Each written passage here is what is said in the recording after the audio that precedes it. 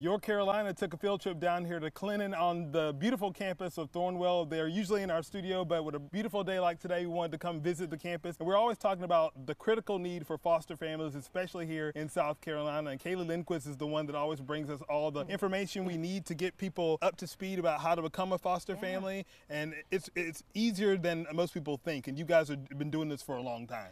Yeah, I think the most important thing to remember is that while not everyone will foster, everyone can do something. And I think that people don't realize that they are eligible to foster. As long as you're over the age of 21, you've got safe and stable housing, consistent income. We are looking for families from all different family types, backgrounds, experiences. We want diverse families to meet the diverse needs of children. And more than likely, the people watching, they can do it too. And let's talk about the need in South Carolina. 1,800?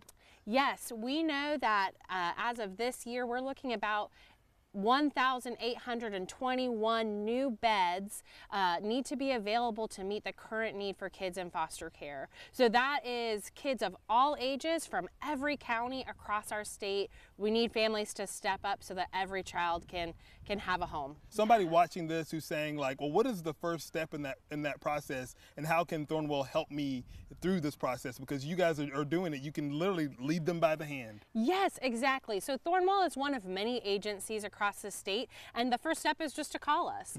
So of course DSS in South Carolina has a general intake for foster care and adoption. You can start there. It's called Heartfelt Calling, or I'm sure there's going to be a number on the screen for you to call, and I want to talk to you, answer your questions, think about what are the concerns and doubts that you have, because you're going to have them. Yeah. This is a big decision, it's a big commitment, and we want to make sure that you have everything you need to be successful. And I'm sure it's reassuring to folks too to know that you guys are going to be there throughout the whole process. Right, we've got an expert team of staff right over in this building over here, and they are going to hold your hand and walk with you through the journey. Every transition, every challenge, every time you need a resource or an idea, they're going to be right there with you. And so that is the benefit of working with an agency like Thornwell that has a history, a legacy of working with children and families. And we're grounded in philosophy of attachment, and we believe in families. And so we've been doing this work a while. We want to do it alongside you. And they love it when they call you and they're talking to Kaylee, who's been in this process and knows what it's like. We don't expect you to know anything about foster care. For the majority of us, we don't have any reason to know the ins and outs of foster care. That really is a privilege, but we want to help you understand not only what does it mean to be a foster parent, but what are the challenges that you can expect? What does this process look like? We can walk with you with it. I have been a foster parent for 6 years.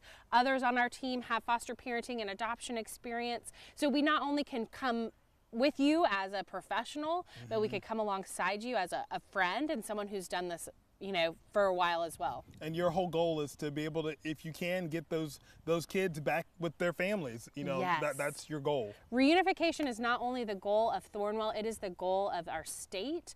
We believe in families. We believe that children belong in families, and we want to see healthy, happy families. We want to see families thriving. So yes, we will walk alongside you as you champion that family whenever it's safe and appropriate, and we'll also sit with you in the heartbreak of saying goodbye to a child that you love.